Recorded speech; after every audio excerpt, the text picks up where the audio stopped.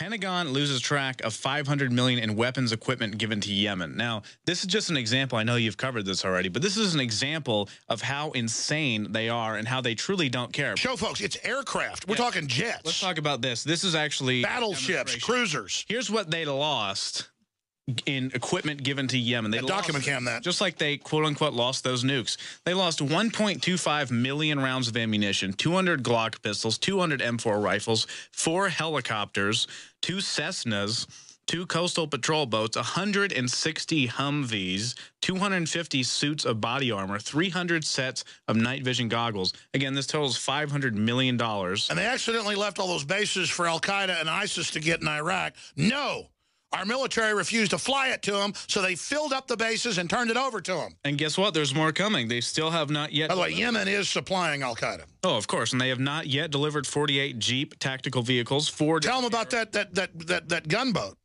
Yeah, the 2 coastal patrol boats or the transport and surveillance aircraft. They have everything. This is enough to equip an army to kill anyone. They have not only surveillance aircrafts, but they have patrol boats, Humvees, top-level bodysuits of armor, night vision goggles, which are extremely expensive, 200 M4 rifles, 4 Huey helicopters. Read all the other jets.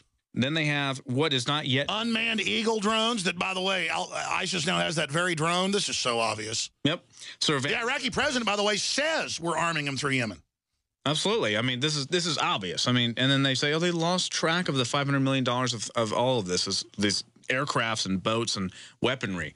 And then we're supposed to believe that they would never transfer a nuclear weapon without telling us? Is that really what... I mean, that guy's laughing at us. Oh, yeah, right, we can trust the government. They've never done anything bad. How about losing $500 million of weapons to give to Al-Qaeda? Well, I mean, I've got the articles right here from mainstream news in 2007. At first, I remember actually Webster Tarpley, to his credit, had the sources, and we had some as well. He was like, it is not 1 cruise missile, it is 6 fully loaded. And then they went and killed the people on the base. Within a week, like 6 or 7 were like being shot in the head and found dead. They were the ones that loaded them and followed orders. I don't know what was going on with that. The word, they were about to fly it to the Middle East when base security in Louisiana stopped them. Remember, in 2011, Reuters revealed that Obama was arming Syrian rebels to kill Christians with all their top, weaponry systems and giving everything right over to them, arming them with weapons and giving them money. I mean, it's totally obvious. It's absolutely ridiculous that anyone would think that we can trust this arm of the government that is obviously arming Al-Qaeda, letting them use our weaponry to behead 30 Christians in a public square and watch them squirm and die and dance in their blood. It was hundreds this week. Well, I mean, I sat there this morning. I have the clip when I have time to play it.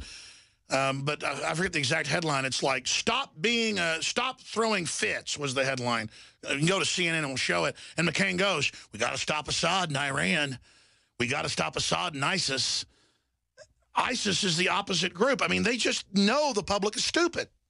And we have to stop them by giving the Syrian... McCain met with the leader of ISIS a year and a half ago. There's photos of him. Yep.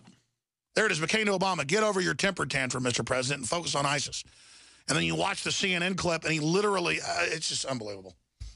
They think we are genuinely mentally gone. They think they can do anything at this... Well, a lot of the public is. I mean, obviously. But it doesn't mean that, I mean...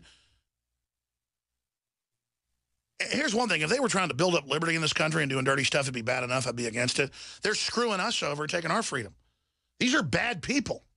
It's not even, as some people think, that the system is building up the high-level income earners and all, the corporations are all in on it and stuff. Even Google is infighting with different sections of the government. It's all a big fight to glutton oneself with everything. They're not happy with just a big chunk of it.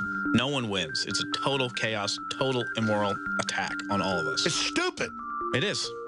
Anyone who falls for this, unfortunately... Well, I'm telling you, if I was the globalist, I'd set off a nuke in a city and blame it on the liberty movement.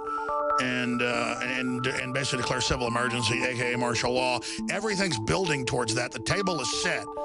I don't know if they're going to pull it, but we're here exposing it, trying to stop it.